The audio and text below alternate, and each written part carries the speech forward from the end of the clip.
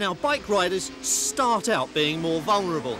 They don't only have to stay on the track, they have to try to stay upright as well, which isn't always easy. Even top-class men like Randy Momola can lose their sense of balance for a second, and that's all it takes.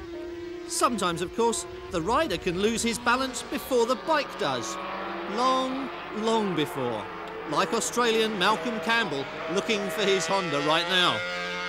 And here's the result of a gentle nudge at Donington that gave Rob McElhenney the chance to run right over Steve Hislop's crash helmet with no lasting effects. But a friendly nudge in the ribs doesn't always have such an extreme penalty for the nudger as it does for the nudgee. In this case, Giancarlo Filappa and the unlucky Remo Vartinen.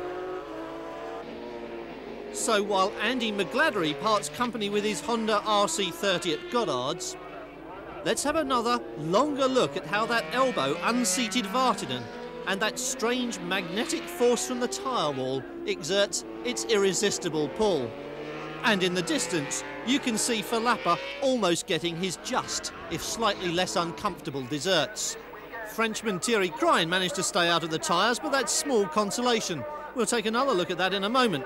But first, Filappa takes the corner again, and with no one to push him around. But it's not him we're watching, nor even Terry Ryman, number 10, but the man behind who simply can't stay out of the tyre wall. And it's not just tyres that have this strange attraction.